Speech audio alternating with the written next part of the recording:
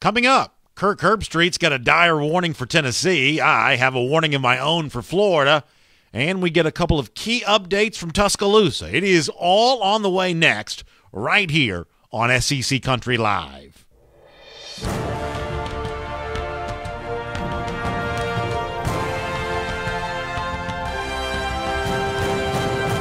Hello, everyone. Welcome to SEC Country Live. My name is Brandon Adams. Happy to have you with us in our normal spot every Wednesday, 3 p.m. Eastern Time. We're getting close to the start of the upcoming season. We got a lot of news for you to cover here on today's program. Coming up in a little less than 20 minutes' time, we'll talk to Ryan Fowler. Ryan doing a terrific job covering the Alabama Crimson Tide.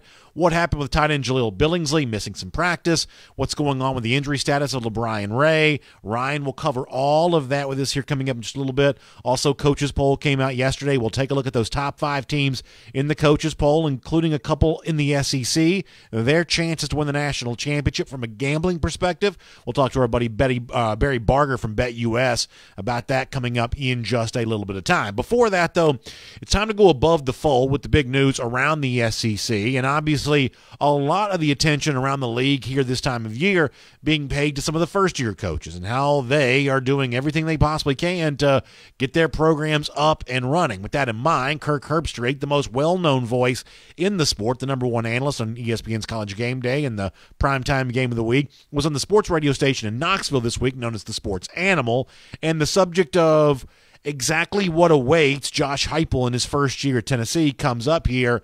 And I felt like that Herbstreit, in the midst of this interview, gave a little bit of a stark description of what the situation could be like in Knoxville if things don't go well for Tennessee early in the year. Let me let you hear Kirk Herbstreit from the Sports Animal in Knoxville. It gives us a chance to talk some Vols here. Take a listen to this here on SEC Country Live. Obviously, Tennessee, man, living in Nashville, it's been a challenging time, clearly for this program.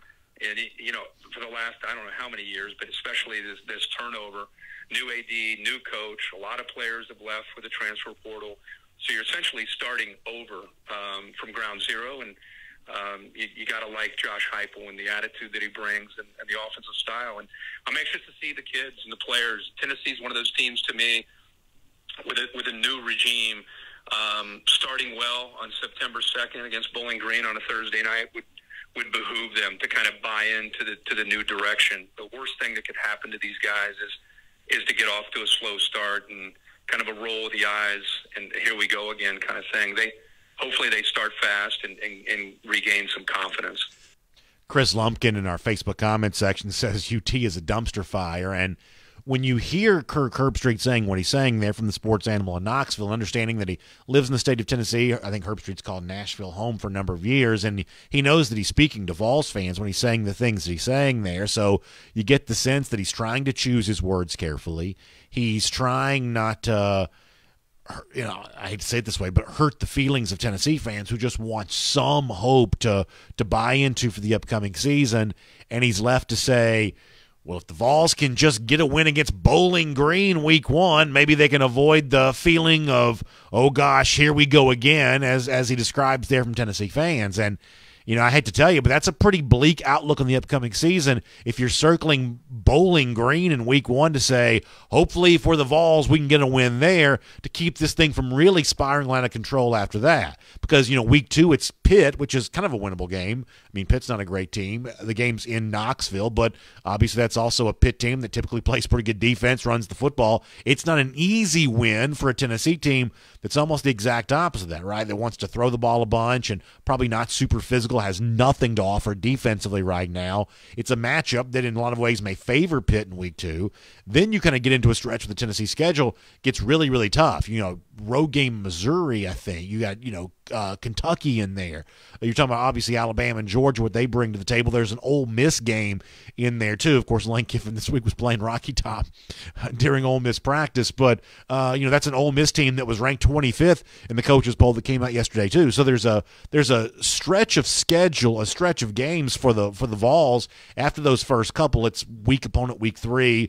It's basically Bowling Green, Pitt, weak opponent And then you get into a stretch of SEC games that you don't see an obvious win there. I mean, even South Carolina is the kind of team, given what I think Marshawn Lloyd may do from the running back position, given what I think guys like Zach Pickens and Jordan Birch and possibly Rick Sandage may do along that defensive line. That good defensive line, good running game. I don't even think South Carolina is the kind of win right now that Vols fans can circle on that schedule and say, yeah, this is definitely one we're going to be able to get. This is one that's going to be an easy one for us. I think a Tennessee fan that says that about South Carolina right now is frankly delusional. So when you get into that stretch of SEC games for Tennessee, you get into a pretty challenging landscape pretty quick. So Herbstreit, even if he's painting a relatively bleak outlook on all of this, is actually probably correct to say that, yeah, you better get your wins non-conference early when you can, because it gets much tougher once you get an SEC play. By the end of the year, you're playing, non-Power 5 opponent again. You're playing Vanderbilt, who I think is going to be the worst team in the SEC. But, man, that stretch of 8 or 9 games right there in the middle of the season is actually pretty tough for the Vols all the way around. It kind of got me thinking. I wanted to go back and look and see what previous Tennessee coaches had done in their first years on the job. And some of these numbers were actually a little better than I thought they were. For instance, Jeremy Pruitt got off to a 3-3 start in his first year in 2018. Included in that was a surprising win against Auburn. Vols pulled an upset that day against Auburn. They do go 5-7 on the year, but 3-3 actually was not a bad start for the first-year coach, Pruitt, there in that stretch. Go back to 2013 for a moment. Butch Jones, much the same way. Got off to a 4-3 start, also finished 5-7 his first year in 2013, but they actually got off to an okay start there as well at 4-3.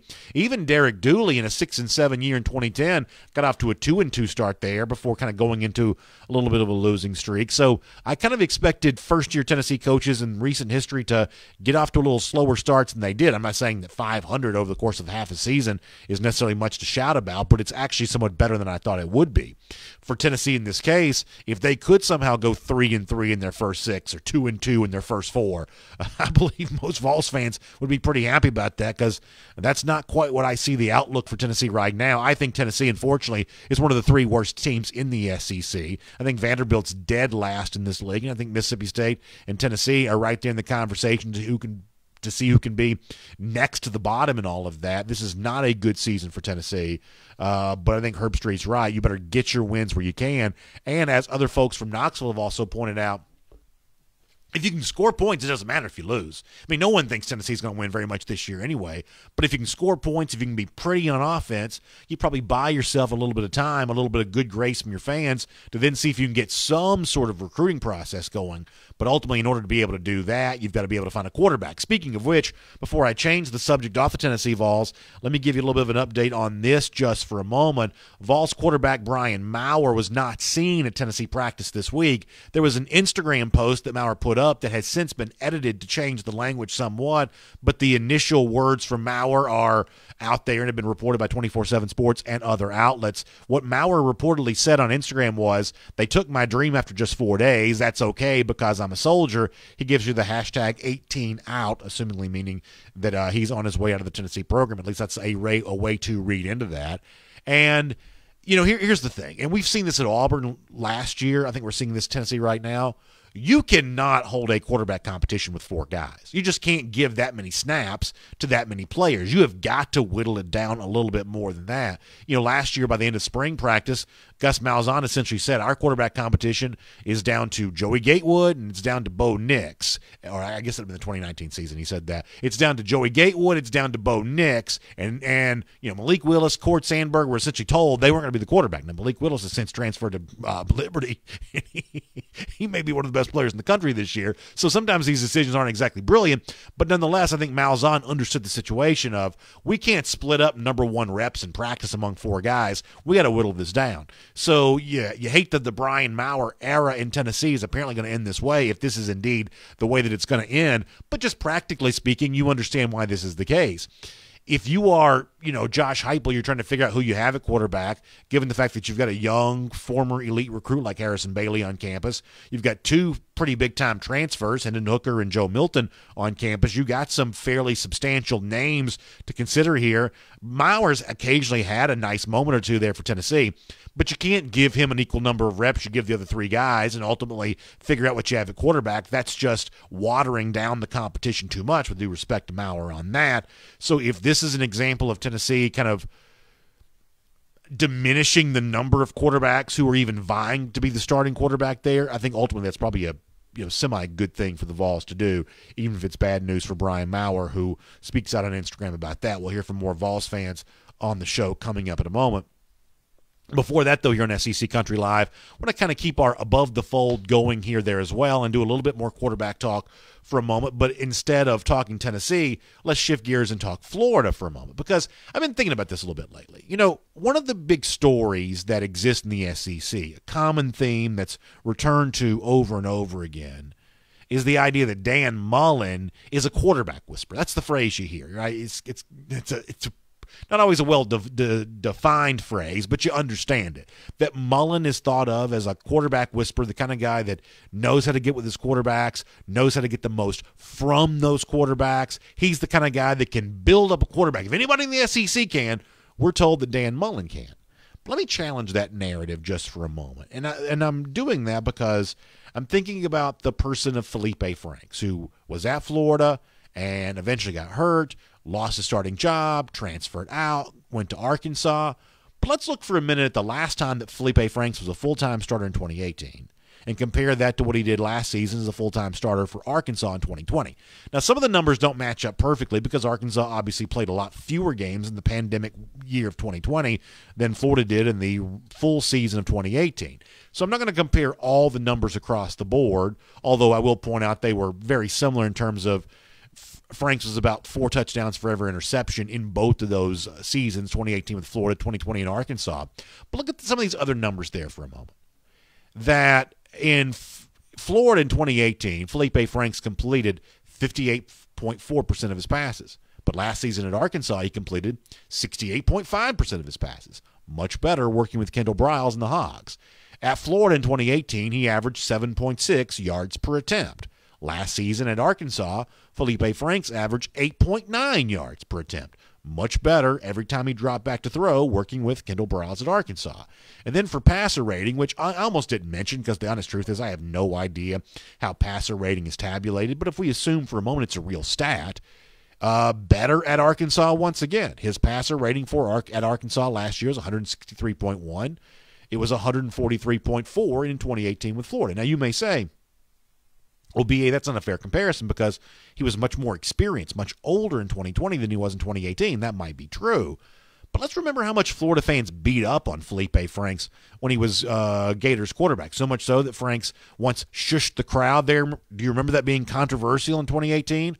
When Franks was so bothered by what Florida fans were saying about him, basically making him the butt of jokes, that when he scored a touchdown, he essentially taunted his own fans because he scored that touchdown. And to kind of add to this conversation a little bit more, let's also remember here for a moment that Felipe Franks did not get drafted, but is in an NFL training camp right now with the Atlanta Falcons. I thought that Tom Pelissero had a very interesting take on this recently in the NFL Network, where he talked about Franks turning some heads thus far in Atlanta. Let me read you here a little bit of what Pelissero said on the NFL Network. He says another name to keep in mind, especially as you get into preseason, because you're going to see a lot of him, is rookie quarterback Felipe Franks. Huge guy with a huge arm. From what I'm told, he's been following Matt Ryan around the building like a puppy dog, soaking up everything that he possibly can. Look for Franks to be one of those guys who jumps out in the preseason. That's Tom Pelissero from the NFL Network saying that he's hearing good things about Felipe Franks. We may see this all with our own eyes come NFL preseason games for the Falcons here very, very soon, for those that will be watching those games. Now, here's my point for bringing this up. There are a lot of Florida fans who say, Dan Mullen's great at developing quarterbacks. He didn't develop Felipe Franks because something was wrong with Felipe Franks. But wasn't Franks a better player at Arkansas, better developed at Arkansas than he was at Florida? And apparently Franks as a quarterback, as a player, isn't so broken that he can't impress people in the early stages of his first NFL training camp to the point they're talking about him on the NFL Network. Now, ultimately what happened with Franks at Florida is water under the bridge. But now we look at Florida transitioning to a new starting quarterback. Kyle Trask is gone.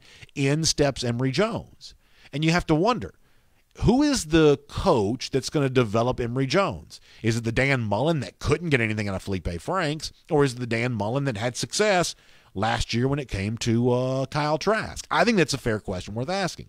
It's also a fair reminder of some of the things that Dan Mullen has said about Emory Jones in the past. Let's go back to the end of spring practice. Now, it is fair to point out that when Mullen talked about Jones at SEC Media Days just a couple of weeks ago. He was pretty complimentary and certainly seemed to feel pretty good about what Emory Jones is bringing to the table. But when it was asked if Emory Jones had solidified himself as the surefire, true starting quarterback at the end of spring practice, boy, at that particular time, Mullen didn't really speak with a lot of confidence in relationship to all of that. Let's go back to March as a reminder about Dan Mullen. Take a listen to this. You know what? It's so hard for me because I don't even think in those terms right now, to be perfectly honest with you.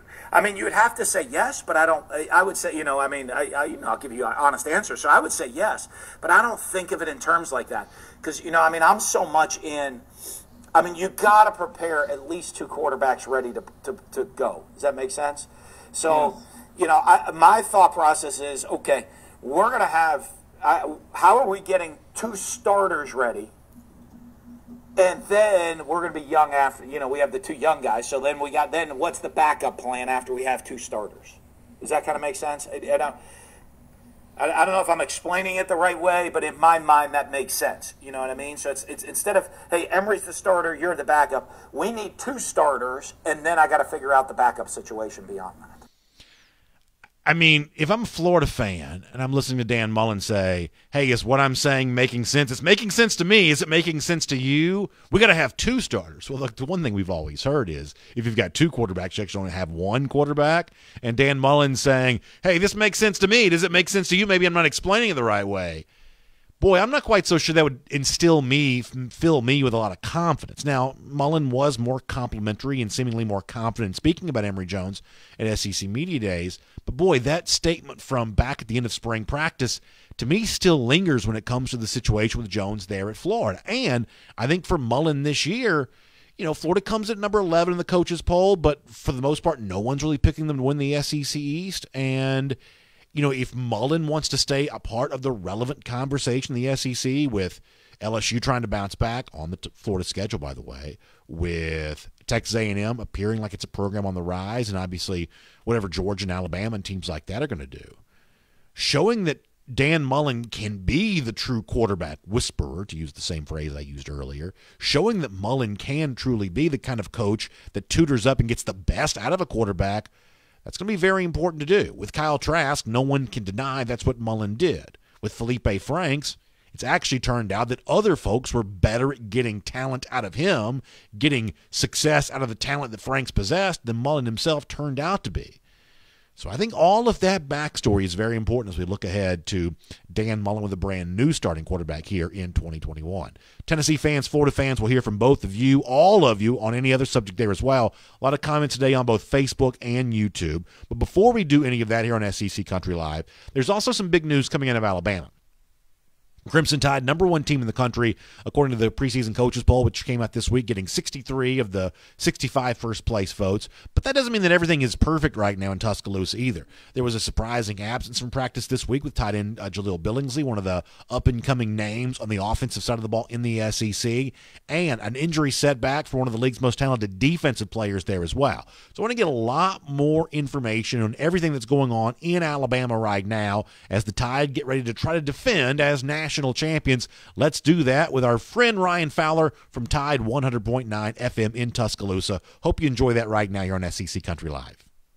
All right, here on SEC Country Live, great to welcome in one of the terrific voices talking about the Alabama Crimson Tide, Ryan Fowler from 100.9 FM there in Tuscaloosa. Ryan, welcome back to SEC Country Live. I know, much like the rest of us over there in T-Town, y'all are looking forward to the start of this college football season.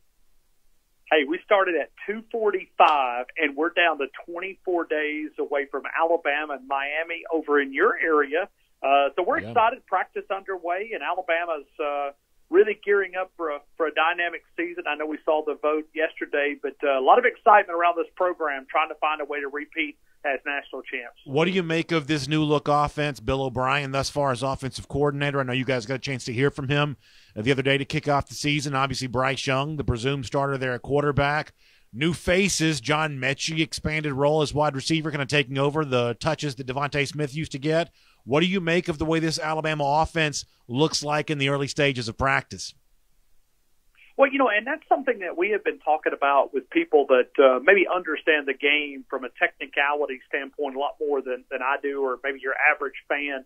I don't know if those of us that understand that level of football is really going to be able to notice a difference. I think it's going to be very similar to what it was under Sark. Now, Bryce is going to be a little bit different quarterback. I think he may be a little bit more of a Tua-type style of quarterback. I think Mac Jones was a little bit different.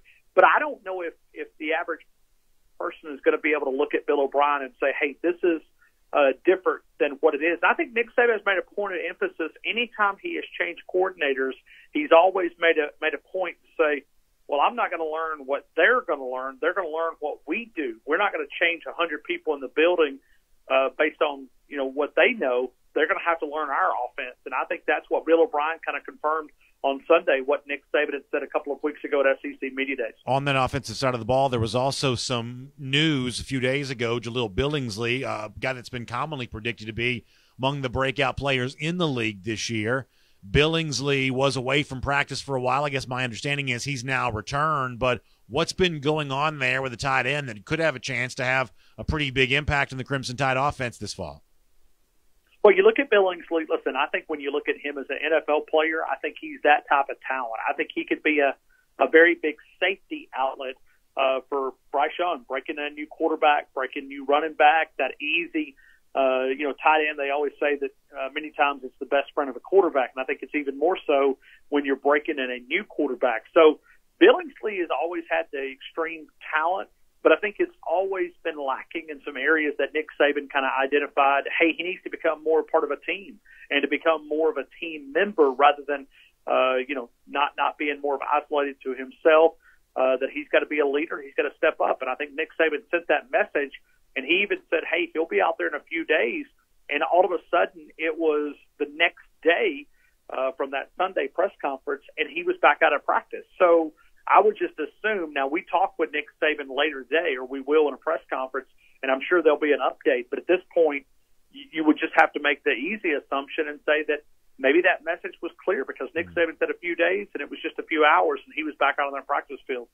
Boy, nobody questions the talent of LeBron Ray, one of the big names in the Alabama defense, but unfortunately for that young man, he's just had a hard time staying healthy.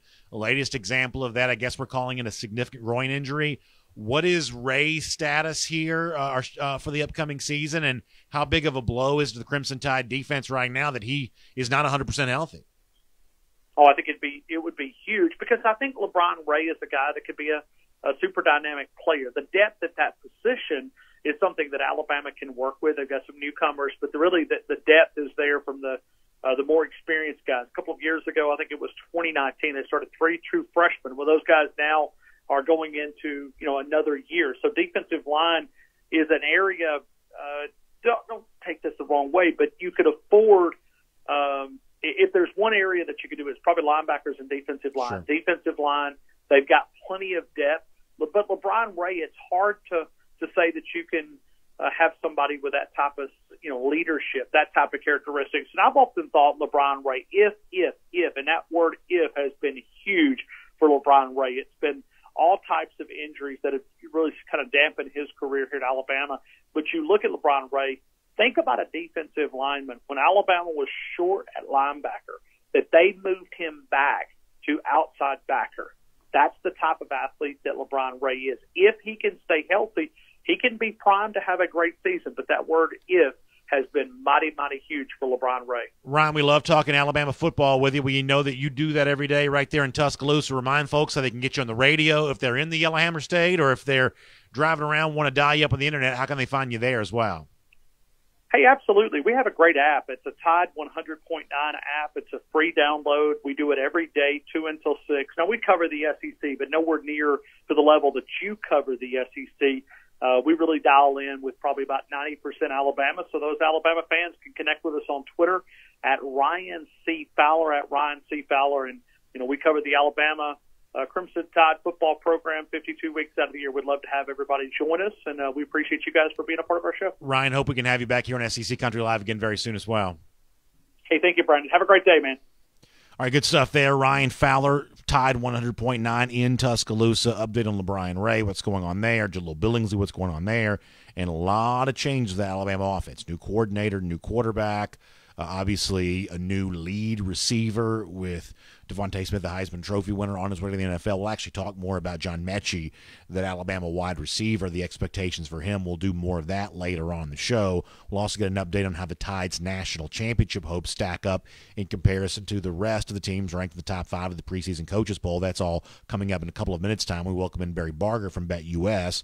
We'll do that in about 2 minutes. I do want to still make room for a lot of your comments there as well. We have not done as much of that on the show yet as I like to do, but the Alabama stuff is on the table. We talked the dire outlook for Tennessee off the very top of the program. My take on Dan Mullen there a moment ago there as well. So let's dive in here, get a few comments. We'll talk to Barry Barger after that. Epic Robinson checking in. He's saying that he thinks that Tennessee is a dumpster fire, and he's got Tennessee fans mad at him. That's par for the course here in our comment section. Will Jack says that Alabama was never short of linebackers, so he's feeling pretty good about that Alabama defense right now. Kevin Zeminski gives you a shout-out to the Gator Nation, giving you a chomp there on that. Shane Allen says that I forgot that Felipe Franks only started in 22 games in 2019. It's important to note, though, and I feel like I made this pretty clear, that we were comparing what Franks did in 2020 when he started every game, I believe, but one. Am I right about that? For Arkansas in 2020 to his last full season as a starter, which was 2018. And Florida fans can say what they want about that partial season in 2019, but there weren't a lot of Gators fans, lamenting the status of Franks there at the time. I mean, unfortunately, Florida fans did not cover themselves in glory in terms of the way that they kind of responded to Felipe Franks the entire time he was in Gainesville. Drew Penn says if anyone can get the most out of a quarterback, it's Dan Mullen. He's proven it his entire career. Frank still won 10 games as a starter under Dan Mullen. Once again, and I appreciate Drew's opinion, but it sort of feels a little bit of revisionist history to say that Florida fans were loving what Dan Mullen was supposedly getting out of Felipe Franks going back to that time. He was not a popular player. His own behavior towards Florida fans is an indication of that. Plus, Franks got booed heartily when he returned for Arkansas a year ago. So some of that is a little bit of a revisionist history all the way around. Bruce Eklund says, and then Bruce is a Georgia fan, he says that Dan Mullen qualifies the things that he says with, quote, to be honest. Why not always just be honest? Why the need to qualify the statement? Deontay Julian checking in. Deontay's also a Florida fan saying, like I always say, it's the Gators quarterback situation that hits us every year. Trask was our best option since Tim Tebow. And I think that's an interesting point. And, obviously go back to like the Will Muschamp era. That was something that Florida never could really figure out. The Jim McElwain era, that was kind of a similar situation there. And the one thing that no one's going to deny is that clearly Dan Mullen got a lot out of Kyle Trask. Trask a year ago clearly had a very effective season. And what Florida did with the quarterback play was a big reason why they won the SEC East. They gave Alabama a real challenge in the SEC championship game. No one can deny that, but I think when you look at what has happened at Florida beyond just what's gone on with Kyle Trask, I think it's far from a given that they'll find that same level of success with Emory Jones here this year. They very well might. Jones was an elite prospect coming out of high school, had big programs like Alabama and Ohio State as a part of that recruitment. Florida ultimately won that. But just where does Emory Jones belong in the conversation of elite quarterbacks in the SEC? All of that is still yet to be determined. We'll have a lot more of your comments on the show here today on SEC Country Live. But for now, as promised, a little bit of a deeper look at those teams ranked at the top of the coaches' poll for the preseason, which came out just this week, and who's got the best shot from that group to win the national championship according to the odds that you can find there at BetUS. And speaking of BetUS, our good buddy Barry Barger from BetUS joins us here on SEC Country Live right now.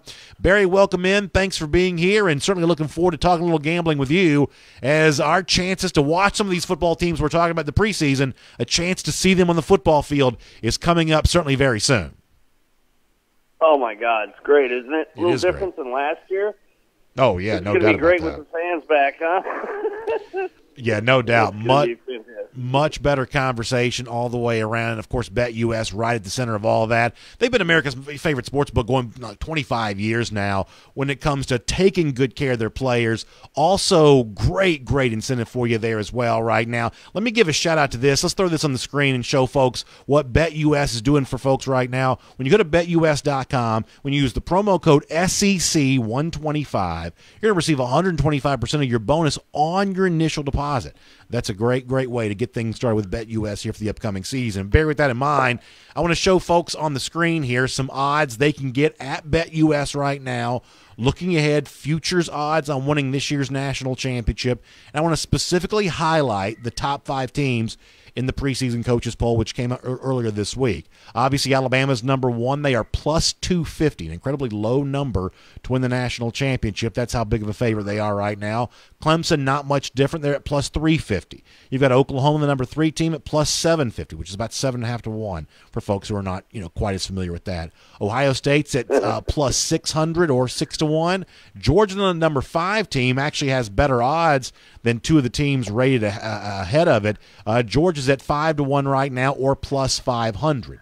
Barry, if I give you those, Bama at plus 250, Clemson at plus 350, Oklahoma at plus 750, Ohio State at 6 to 1, Georgia 5 to 1. The only teams, by the way, in the country that are less than 10 to 1 to win the national championship for the upcoming season. Where do you see a best bet from that group right now? Oh my God, I'm all over Georgia this year. You gotta be kidding me. They're returning 20 of their starters. They've got a great defense. I mean, JT Daniels. There's also Heisman odds. JT Daniels is, I think, the 4th favorite at 9 to 1. To win the Heisman this year. Obviously, Spencer Rattler from Oklahoma is a favorite at 4 to 1. But Georgia's got. I mean, they've got everything there, and this is the year to take advantage of Alabama and get them. I mean, they're losing 7 starters on offense. They're going to have to be a defensive team. They got, Alabama's got a new quarterback, Bryce Young, and Georgia it's just everything points to them, and you can see the odds going. They're 5 to 1. They're ranked number 5. They're the 3rd favorite. They're already climbing up the board, and I think that I think Clemson loses that first game. Wow. Truthfully, man. I mean, it's crazy, but and Georgia's they've been solid as heck forever. And the last few years, they've landed more 5-star recruits than anybody. Even Alabama, even though Alabama had the best recruiting class again last year, it seems like every year. But sure. But Georgia's landed all those 5-stars, and man, this is the year for them. I'm telling. I've looked at this, and it's just the opportunities there in Alabama. It's just they've got an opening. I'm really kind of psyched at the 5 to 1. That's got to go down to like 3, I would guess. So I want to ask. By the time season starts. I want to ask you this because you mentioned the Heisman odds there as well. When you see a team like Ohio State right now that's at 6 to 1, you mentioned Heisman odds. Part of me wonders, given the number of like Heisman quarterbacks that also win national champions, that if I like a team like Ohio State at 6 to 1, or a team like, as you said, Georgia at 5 to 1, which also has better odds than that, a longer shot on a guy like JT Daniels win the Heisman Trophy, if it isn't more fun, slightly better payout if you win, not to worry about the national championship bet, or to kind of make your national championship bet on the quarterback to win the Heisman, knowing how frequently those two things have been coupled. So whether it's Daniels at, I think you said 9 to 1, or C.J. Stroud from Ohio State, which at last check, I believe at BetUS is around 14 to 1 or something like that. Yeah. You almost you almost wonder if the Heisman quarterback bet isn't a better way to get better odds on the team that you think might win the national championship. Great theory. That's a great theory. I've never thought of it that way, but you're getting better odds on all those players. Okay, so last year was the first in I don't know how many years, at least 5, that the Heisman did not go to a quarterback. Yeah. And so when you're doing that, I mean, that's really kind of a great theory. And if you really want to go all in, I mean, bet them both.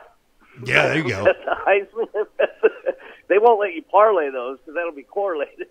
And, you're taking advantage. You're getting a double bubble a little bit on that, baby. But I mean, what if they win like last year? So Bama wins, and I mean, you at least hit one. Sure, no doubt. On the quarterback, if you bet quarterbacks and the team. But anyway, that's a great theory. And Ohio State, a lot of these teams. So Clemson loses Lawrence, Bama loses Ohio State loses Justin Fields. Guess what? Georgia, JT Daniels. I looked at this and I'm like, why are they ranked 5? I think it's going more by pass. They're not going by this year, because to be returning 20 starters, and of course Bama's going to be ranked number 1 always, because of their recruiting classes, and they've got a guy standing in behind their quarterback and running back that's just as good as anybody in the nation always. But Georgia's gelling. This is, their win total this year is 11, and if you bet over those wins, it's minus 120. So it's 120 to 100 if you bet over 11. That's another good one. I just see that Georgia, across the board, are a bunch of good bets. I think this is the year for Kirby Smart. Well, really do. It's a fun conversation to have. And, of course, when you think about BetUS, it's not just the college football action you can get your bets down on. All across the sporting landscape, BetUS got great odds on all of those. And as we said before, a great, great deal when you get ready to sign up for the very first time. If you go to BetUS.com, use the promo code SEC125, you're going to get a 125% bonus on your initial deposit. That's a great way to really be a winner before you even make your first bet. That's what they're giving you at BetUS. They've been doing this for more than 25 years. They are so much fun to do business with because they love taking care of their players. That's why we love having them here on SEC Country Live. Barry, we love having you here on the show there as well. Thanks so much for being with us. We'll look forward to talking to you again soon. Fantastic. Thanks. Enjoy the time. Go Georgia. Good stuff there from Barry Barger from BetUS, weighing in heavy on the Georgia Bulldogs. He likes them at 5-1 right now, plus 500 to win the SEC. I should say the national championship. So good stuff all the way around there. All right, let's do this. Let me take a couple more of your comments, and then we got to get back in. I got a lot more news we've got to do before the show is done. So I'm going to try to get as much as I can here, and we'll see if we can kind of keep the show on the tracks here. Brent Crossland checking in to say gig 'em from Vegas. So big Aggies fan checking in from Las Vegas. Brent, glad to have you as part of the program here today. And I think that Texas A&M right now sits as a pretty interesting team in the SEC. They are 6th in the coaches poll, just below Georgia at 5. A&M is a team that I'm not ready to pick them to win the SEC West as of yet, but could this be a team that goes 11-1 and being very much in a similar position to what they were a year ago as a non-SEC champion who has a strong case to potentially be a second team from the league into the college football playoff? Yeah, I think A&M has a very good chance of being a part of that conversation. And you just heard Barry Barger give you a lot of love for the Georgia Bulldogs a moment ago. I think it could be very interesting to see how a Georgia A&M comparison could eventually look with both those teams trying to make their case. If we presume for a moment the favorite Alabama wins the SEC, how a Georgia and a Texas A&M could look as a argument side-by-side comparison for a second SEC team into the college football playoff. That could actually get pretty interesting when it's all said and done. David Austin also checking in to give you a little bit of a gig 'em. He's checking in from Fort Worth here. Chris Kelly with a little go Vols here. So a lot of SEC fans represented in the comment section here today, and that's always a fun thing to see. David asking if A&M plays Georgia this year. Not a regular season game. They could play in the SEC championship. Obviously, they're among the favorites to get to Atlanta, although Alabama admittedly is the odds-on favorite there in the SEC West. But as I said before, even without playing in the regular season, you could see Georgia and Texas A&M commonly linked in a conversation to be playoff contenders as a potential second representative from this conference. The other thing that Georgia and Texas A&M are going to be very closely linked on is very interesting commonalities in some of their recruiting battles. Georgia trying to go into Texas for a guy like Bear Alexander, a big 5-star defensive lineman. Texas A&M trying to come into Georgia for a guy like the 5-star defensive back, Deion Bowie.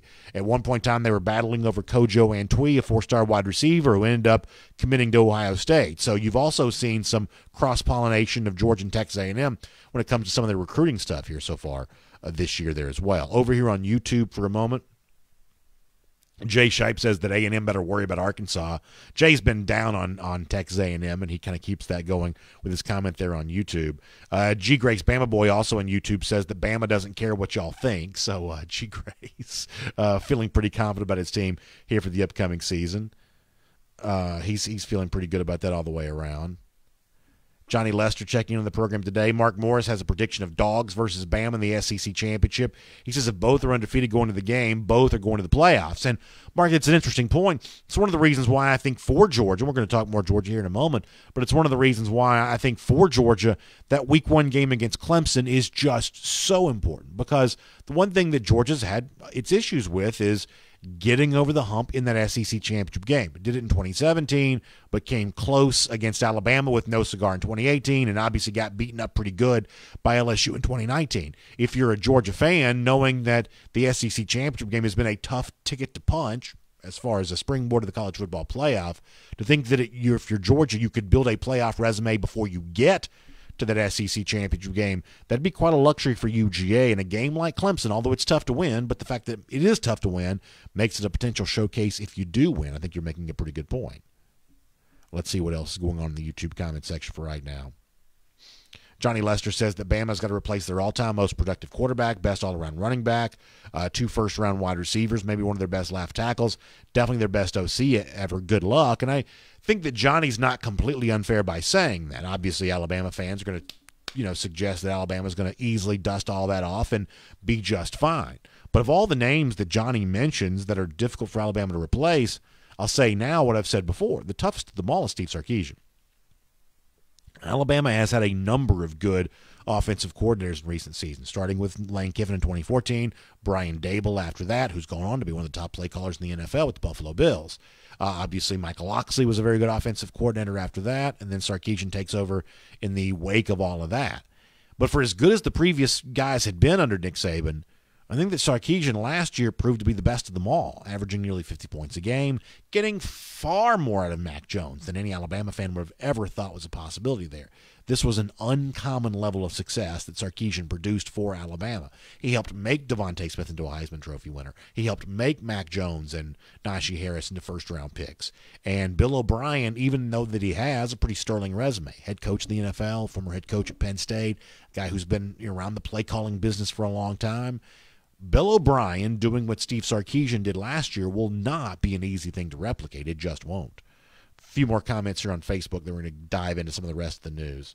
Let's see what else is going on. Some folks talking about Alex McGee on the subject of Bama and UJ in the SEC championship game being the best game of the season. Yeah, Alex, I mean, obviously, for both sides, that could be quite a collision course, right? They're programs that have some backstory now. They've played a few times under Kirby Smart. Obviously, Kirby and Jimbo Fisher and Lane Kiffin, a lot of these coaches in the SEC, all working to become the first former Saban assistant to get that head-to-head win against the old boss there. And obviously, the SEC championship game, presuming someone doesn't do that sooner, could be a big one there for Georgia and Alabama, to be sure. Great comments rolling in here right now. Penny Ashley checking in to give you a whoa pig suey, go Hogs. Penny feeling pretty good about Arkansas here for this upcoming season. That's good stuff all the way around there on that. David Austin also mentioned that Georgia and Texas A&M are both recruiting each other's states a lot lately. Yeah, Georgia's had some really good Texans on the roster, and then obviously Texas A&M under Jimbo Fisher is really increasing its national footprint in recruiting. You do see a lot of that going on right now. Okay, we'll get back to more of your comments in a moment, but I got to make sure we keep the news going here a little bit there as well. Let's do our all points bulletin. Let's check in on some of the other spots around the SEC and get some news. And since we're on Georgia in our comments, let's stay on Georgia right here there as well. I thought it was interesting, if we head over to Athens, Georgia for a moment, that SEC Network analyst Cole Kubelik has tabbed his breakout players for the upcoming season. And the number one name he had on his list was a guy that wasn't really even a starter a year ago. That's Kendall Milton, the running back from Georgia, ahead of Mookie Cooper, the Missouri wide receiver. And by the way, let's just all stop and pause on what a great name Mookie Cooper is. That's a terrific, terrific name. Cole Taylor, the LSU tight end, also coming up here. E.J. Jenkins, the South Carolina wide receiver, and Javarius Johnson, the Auburn wide receiver. So some interesting names among the breakout potential there in the SEC. But it's Georgia running back Kendall Milton that comes number one on this list. Milton was a former, pretty top-rated recruit. Rivals had him as a 5-star. 24/7 had him as a 4-star. I think in the composite, he was the number 7 running back in the country for the class of 2020. And he's a guy that really had some chances to do some big things a year ago. In fact, someone who covers Milton on a regular basis for my day job, DogNation.com, the other website that I work for, Mike Griffith joined me on my morning show, Dog Nation Daily Here Today, and talked about how some of the buzz that seems to exist around Milton right now actually could have come to pass a year ago. This is Mike Griffith on that topic. Take a listen to this. Remember, Milton had the hamstring at the beginning of the year, and then just when he got rolling, he sprained the knee against Florida. He could have been a difference maker in that Florida game with more carries for all we know. This is a dynamic running back that we're talking about, a game changer, a type of game-changing running back. Milton really suffered because they didn't have the spring that I expect to have big years for Georgia. So what's interesting here, whether it's Milton or the guys right now, upperclassmen that are kind of seemingly thought to be ahead of Milton in the depth chart, guys like James Cook, the brother of Dalvin Cook, who's obviously in the NFL with the Minnesota Vikings, or Zamir White, who's the former #1 running back from the class of 2018. One way or another, if you're a Georgia fan, I think the thing that you're saying is, even in a year when Georgia is thought to be looking to throw the ball more, with Todd Monken as year 2 of offensive coordinator and with JT Daniels as starting quarterback, even with those things being true, this is a Georgia team that I think Georgia fans would say needs to get back to running the football the way that it once did. Last year, 2020, was a little bit of a departure in that regard. And really, 2019, the final year of DeAndre Swift, at least in terms of the overall statistical output, was not the same thing that the Georgia running game had been in 2017 and 2018 when you had great tandems of running backs. Think about Nick Chubb and Sony Michel in 2017, Elijah Holyfield and Swift in 2018. 2019, 2020, the last 2 seasons, Georgia just probably hasn't quite been as explosive in the running game. Some of that probably due to the fact that opposing defenses simply just knew what was coming. Before the ball was even snapped, they knew Georgia was likely to run the football, and they were just ready to stop that. With a more potent passing attack, maybe no matter who's toting the rock for Georgia, it's just less likely that opposing defenses can be ready for it because of the fact that Georgia may do some things offensively that keeps opposing defenses guessing. But it's interesting to hear Cole Kublik rank Milton as high as he does in terms of his breakout potential. For Georgia fans, they certainly hope that's true. But also on the rest of that list there, for teams that need help at wideout, like Auburn, like South Carolina, to see Cole Kublik identify those players there as well makes for the kind of season where we could see some interesting names emerging here, and interesting to see Kublik from the SEC network weigh in on that. We mentioned Javaris Johnson, the Auburn wide receiver. Speaking of the Tigers, let's keep the conversation going here for a moment with actually some bad news coming out of Auburn. We started the show by talking about what I think of as a relatively bleak outlook for Tennessee and its first-year coach Josh Heupel. Also a little bit of a setback right now for Auburn when it comes to Tyrone Truesdale, 2-year starter for the Tigers on the defensive line. This is a big nose guy, nose man, occupies a lot of space there in the interior of that Auburn defense. But it was reported earlier this week that Truesdale had not been seen at Auburn practice. In fact, here he is being reported by Rivals, their transfer portal Twitter account, that he's entered the transfer portal as a grad transfer after totaling 67 tackles, 3 sacks at Auburn, starter over the course of the last couple of seasons. As the tweet mentions, this is a little bit of a weird scenario in the fact that Truesdale had just graduated from Auburn. No one around the Auburn program at all is saying really a bad word about him whatsoever. This is not the kind of guy that ran afoul of the new coaching staff. At least that's the sense here. This is not the kind of guy that was kicked off the team, just to be blunt about this. That's not the kind of person Truesdale is by almost everybody's estimation here. And he's the kind of guy who had played a lot of football for the previous coaching staff there. So what did happen and why is a multi-year starter for Auburn who now has graduated from the university, why is he no longer on the football team? Well, you know, Auburn coach Brian Harsin was asked about this earlier this week, and he did his part to at least shed some light on this. This is what Harsin said when the subject of Truesdale came up during a press conference just within the last 24 hours. Here's Brian Harsin. Brian, we haven't seen Tyrone Truesdale the last few practices. Do you just have any updates on his status? Yeah, as of right now, he is not a part of this football team. And that's where we stand at this point. And, you know, the guys that are in camp, obviously, since we've been here over the last 8 months, you know, there's been guys that were here and there's guys that aren't for various reasons. You know, that's part of being on a team. There's more things, and not so much in his case, but just overall in general. I mean, being a part of a team, there's a lot of little things that we all have to do each and every day. And the guys that are in camp right now, you know, they've worked really hard to be there. And, you know, hopefully that continues and we keep focused on the things that we need to do, not just on the field, but overall in this program. And, that continues to be part of our culture and the environment that we have each and every day. Mark Morris in our YouTube comment section asked a really good question. He says, I thought you couldn't transfer at the July 1st deadline. That is true if you want to play at the FBS Power 5 level, that Truesdale could drop down a level, I believe. I guess y'all check me on this, but I believe that deadline for notifying of transferring only it works or matters if you're transferring to another Power 5 level school. But if you're dropping down to the FCS level, he could be immediately eligible. It's one of the things, I think, Mark, that makes this pretty weird. And I'm not saying weird in the fact that something nefarious has gone on or anything like that, but this is not the kind of player that you expect to lose, at least I would think, this late in the process. The best that I can tell, no one really has much of an idea of what's going on with this at Auburn, at least the last time I checked on this.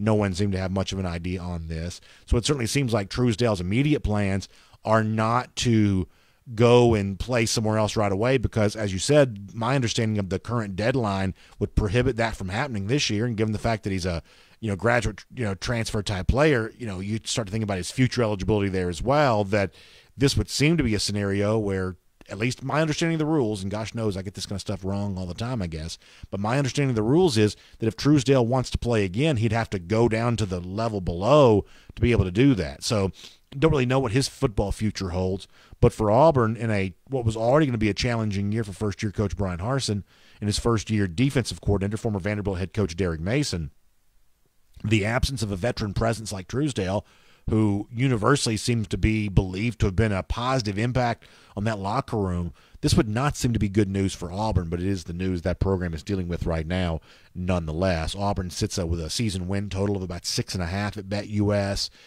This is a team that has early season road games at LSU, at Penn State, big non-conference game there for the Tigers up there in Happy Valley. A big early October date hosting Georgia. Obviously a lot of energy around that game every single year. Of course, last year was supposed to be the first year of this series being moved to October after the thing had been played in November for what seems like 100 years, and I guess probably was 100-plus years. Now a part of the October calendar for both these teams. And for Auburn, you got to think one of two things is true.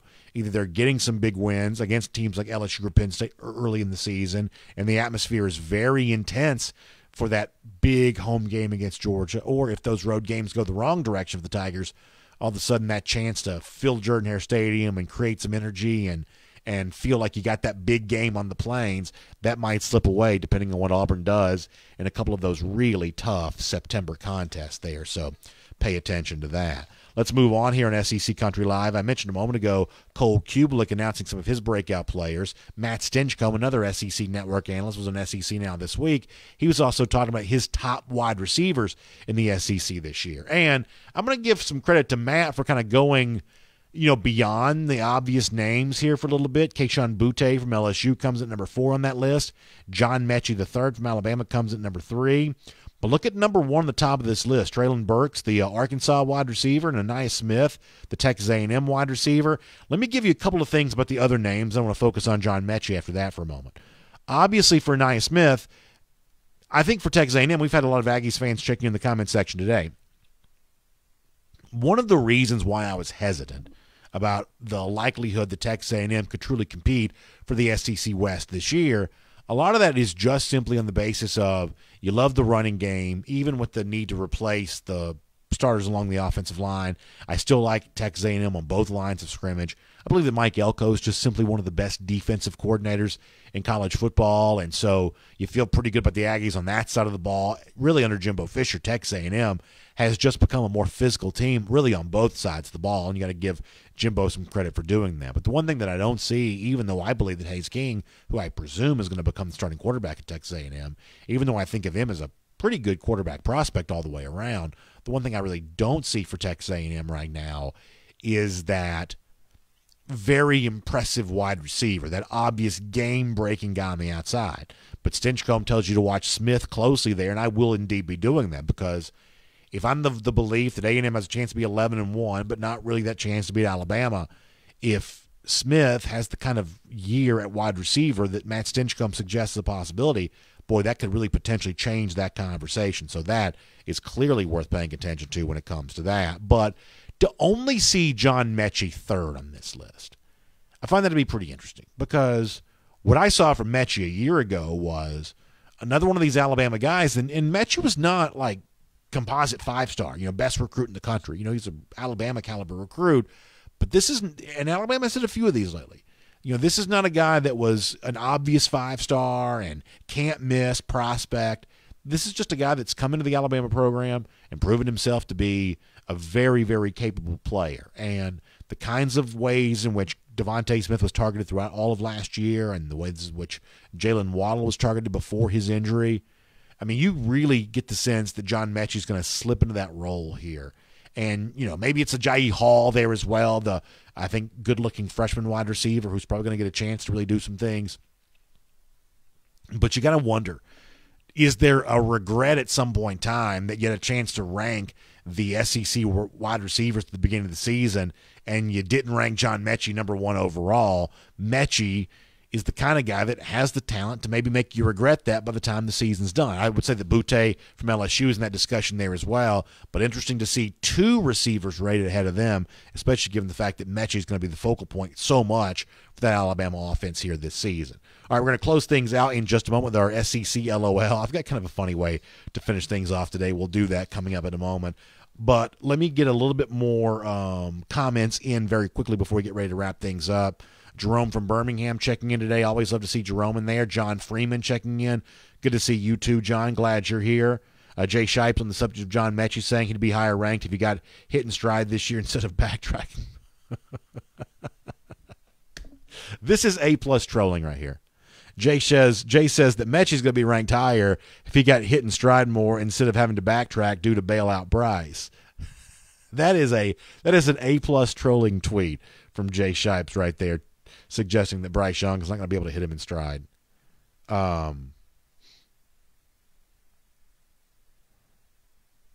Jerry Popham jumping in here to say, I ask you again, BA, to not do what you did this morning. That'd be to give any degree of credibility. So I guess Jerry Popham's upset with me about something. I'm not really quite sure what I did. But Kevin Zeminski checking in. Thanks for the kind words. So Jerry Popham's upset about something. I apologize, Jerry, if I did the wrong thing. Jared Bogarty says, R.I.P. Bobby Bowden, going to miss you, Coach. Yeah, for sure. I mean, obviously that's been one of the stories that's dominated the week there as well. The respect being paid to really one of the college football legends and one of the guys that, I have so much esteem for what he did on the field. Not an SEC guy, but he had more ties to the SEC than you might realize. Growing up in Birmingham, briefly an Alabama player, leaving Alabama because Alabama at the time did not allow players to be married. He went on to the school that would later be known as Samford so that he could marry his high school sweetheart. They stayed married for the entirety of their lives. Obviously almost took the Alabama job. Some of y'all know better than me. Is that before Ray Perkins took it? Is that when or is it after Ray Perkins left? Some of y'all know that better than me. I apologize. I'm a little bit young to really remember that. But there was some talk that Bowden might take the Alabama job, ultimately did not do that. And just even though that most of his career took place outside the SEC, obviously a gigantic figure in the world of college football, for sure, all the way around. All right. Mike Kilazeski, and I hope I pronounced that correctly, says ESPN simulation of Florida, Georgia this year has the Gators winning 30-27. Boy, I'd check the coding on that computer if that be the case, Mike. I believe I might check that coding on that. Let's see what else.